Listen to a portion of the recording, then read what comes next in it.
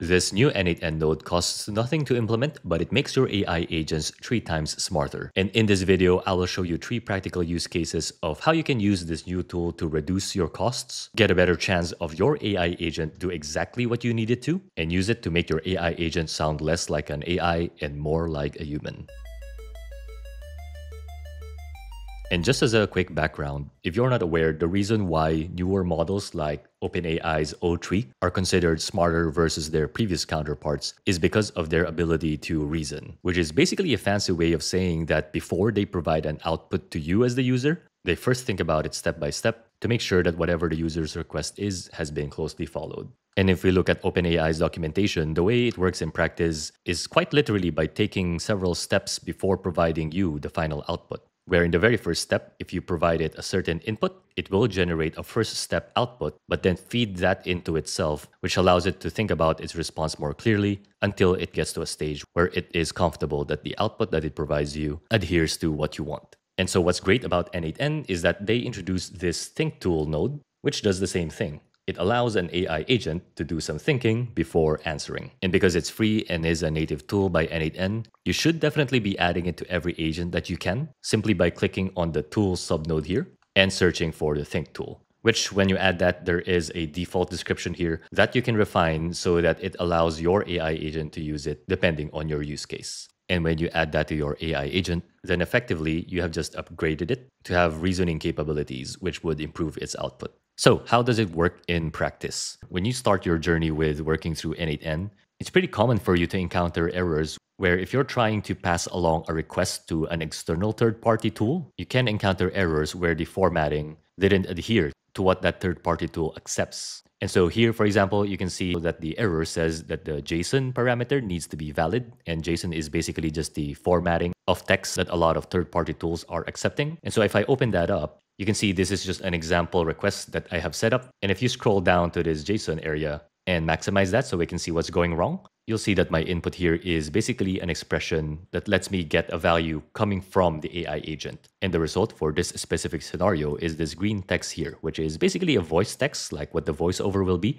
and an image prompt. And the problem here is that it's not that obvious what the issue is. But if you just copy this, and if you paste it into ChatGPT, you'll discover that the issue is this part of your JSON that has double quotes. And the fix to this is also provided by ChatGPT here. But obviously, since this is an automation that needs to run every day or even every hour, then you would need a systematic way for you to solve this, right? And so if we just add a think tool, and if we open this one up, you can see that I have the standard n8n tool description here. But if I open that, you can also add some custom instructions to it, like this one, where it allows you to provide an instruction to the agent to first check for JSON formatting issues before passing along the values to the next node. So you can see here that we have instructions about correcting that double quotes issue so that your automation doesn't break. And now if we run this automation again, you'll see that it used the think tool and it was able to properly use that next node without any JSON formatting issues. And if we open up this agent and we look at the logs, if you haven't explored this yet, it's basically a way for you to see what the AI agent did for this particular execution. And you can read that from top to bottom, what essentially happened is we provided this input, which is our system message. It used the think tool in order to double check its output. And then finally, this structured output parser, which helps it format the JSON correctly. But this time, making sure that there are no double quotes, which is causing errors. And the other thing that's great about the think tool is that it actually allows you to automatically solve for problems which are much harder to troubleshoot. So in this example, where we're trying to do the same thing, which is post a request to this third-party tool, if you just look at n8n, it's all green. So it appears like it actually didn't encounter any errors. But if we go to the tool that we are using, which is JSON to video in this case, you'll see that that request actually resulted to an error.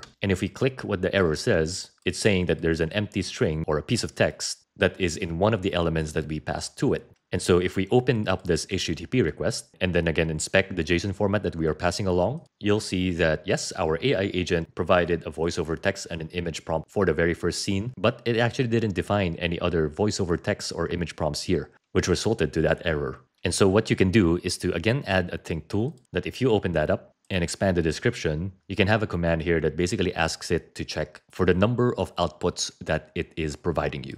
At least for this case, we need it to exactly be 10 scenes, and so we are prompting it as such. So now if we run that agent again, but this time with the think tool, you'll see that it is using that node in order to make sure that the output it passes aligns with the number of objects that you want. So if we open this up and expand our request, you'll now see that it made sure that it provided 10 scenes, which is why all of the objects here in the result area is colored green. And again, if we click on that AI agent and inspect the logs, you'll see that it used the think tool again in order to make sure that it follows your instructions, which is good. And finally, one of the other best use cases of this think tool is for cases when you want your AI agent to sound more human and less like an AI. So if we open up this node and expand it, you'll see that there's a short prompt here where you can ask your agent to review their work first to check it like a human would, and even add a list of AI sounding or corporate sounding words which you want to avoid. There's probably more use cases beyond that. And the good news is this think tool is free to add in any n8n AI agent that you're building. So it should be a good idea to experiment with it in your next workflow. So if you want a copy of these workflow toolkits, which if you're setting up a new agent, you can actually just copy that and paste that into your workflow and attach it like so. I just made it available in our community, which you can find in the link in the video description. And if in case you haven't heard of the RoboNuggets community before, here our mission is to make AI easy to learn and earn from. And so you'll find a lot of courses and tutorials, which are step-by-step lessons, which you can have access to, along with ready-to-load automation blueprints for n8n as well as make.com. It's also a strong community of AI practitioners that we have built. And you can see we also post a lot of paid opportunities here, either by myself or by other members of the community. One of my favorite posts, at least in the past week, is this post by Savvy, where he was able to secure a long-time client through one of the paid opportunity referrals that we made in the RoboNuggets community. And because he did such a good job, the client was so impressed that they want to continue working with him, which is amazing. So if you want to take part in that, plus much more, then just check out the community in the link in the video description. That's it for this one. See you guys next time. Thank you.